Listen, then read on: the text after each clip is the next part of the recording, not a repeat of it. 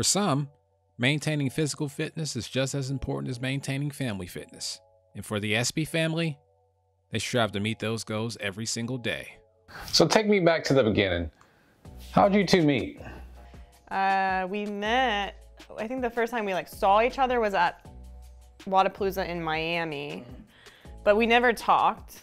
Lived in the same town. We lived in the same town. And landed up, first time seeing each other was in Florida. We lived in Maryland. But we didn't talk after that. Like, it was years after that. I had my eye on you. Yeah. But like at the same point, we had the same hobbies, which was fitness. And for me, that was a career and my hobby and where my friends were at. So that was kind of like everything that I did. So whenever she came in and had that same hobby and like was okay with doing it, like that helped a ton too, because we could just work out together, and that was awesome. Well, I think honestly another factor was like he had been running the gyms and the MAC, and then you were still had this little army idea in the back of your head, and then you're like, well, should I bring this new lady into this army life when I don't even know what to expect when I join the army? So I think that was kind of like teetering, you know, that was involved too, like, and so we were just like, whatever, let's do it. So Luke, as a military man, can you tell me how your fitness routine benefited you as a soldier?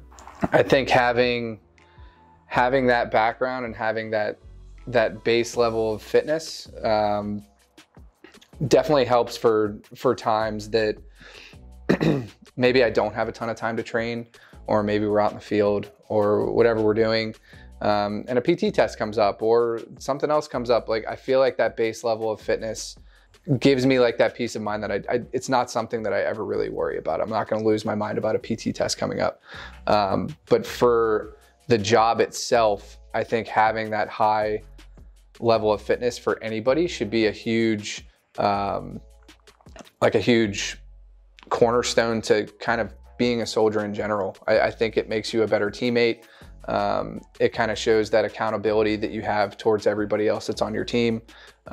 Nobody wants to be the weak link, right? So I think fitness is as important of a part as what your job is in the military, and maybe more so some jobs than others. But I know for me that's a huge piece for me, and I make it very known to people that are on my team or within our units that, like, hey, this is important. Like, let's get it cruising. Alongside his wife Chelsea, Sergeant Luke Espe temporarily moved to North Carolina for training to advance his career in the Maryland National Guard. Physical fitness is important, no doubt, but so is family fitness. As a couple, how do you two cope with adversity and stressful situations, specifically with Luke being in the military, going away for trainings and missions, and being separated for a long time? How do you two cope with that? We just do it. I mean, she's a rock star when it comes to that. She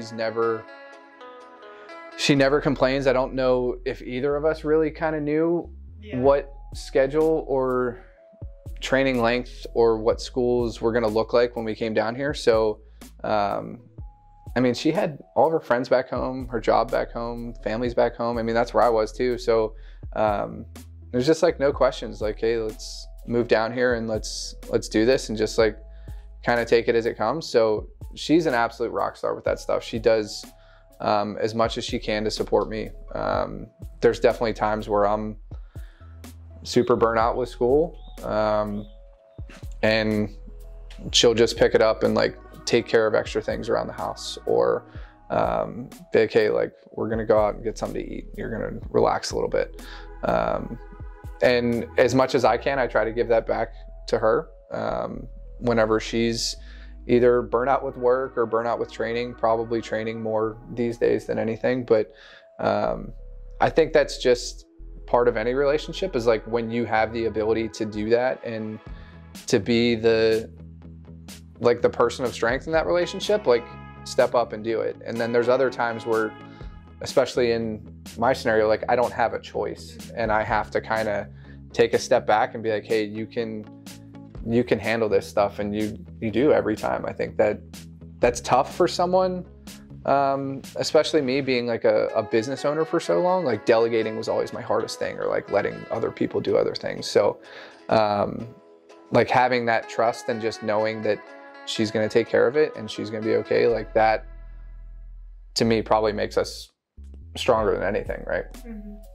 Yeah, and I feel like the first year was hard, but we didn't know what to expect. And of course, we're like very strong people, and our relationship is very like concrete, and we have zero doubts. And like we just feel like sometimes we don't even need to like communicate things. Like we just know we're on the same page. And the first year we're like, oh, we're gonna be great. Like we're gonna crush it. Like yeah, because we didn't know like what was gonna happen. And then like when I didn't talk to him for a month, I was like, this is horrible, like this is so hard. So I think it's like that first year is super hard, and then after that you're like, oh, I can handle anything. Like even like at the end of the year when I still like could see him, but he left for like, I don't even know, a month maybe.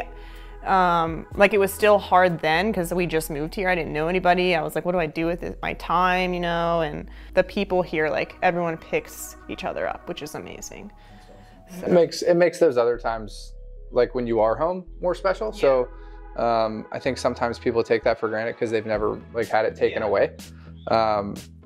So maybe not the amount of time, but like actually being present with your significant other, wife, husband, whatever, when you are home is something that I take very seriously. Like if I'm home, like I am home, like I am present with you, which I don't think it's a quantity thing, it's more of a quality thing. And I think we've done a really good job of that, just because we've kind of, back home, it was all day, every day. And then it got taken away. So then it makes it really kind of special when you do have that time.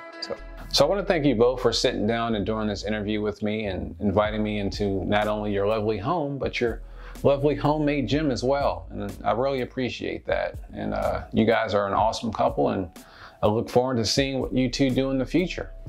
We'll see you at our gym in Maryland.